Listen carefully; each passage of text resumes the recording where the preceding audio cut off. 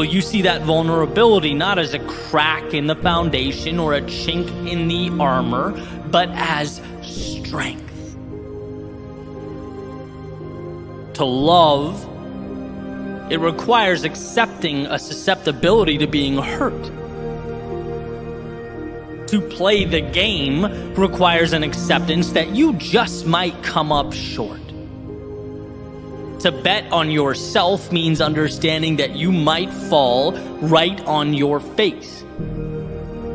To want more than you have now means acknowledging that you might be humbled along the way. This is what it means to live.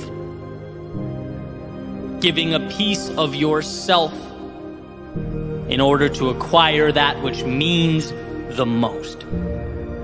The torturous, often counterintuitive willingness to step out into the darkness of night when your heart races and your mind moves 1,000,000 miles a minute.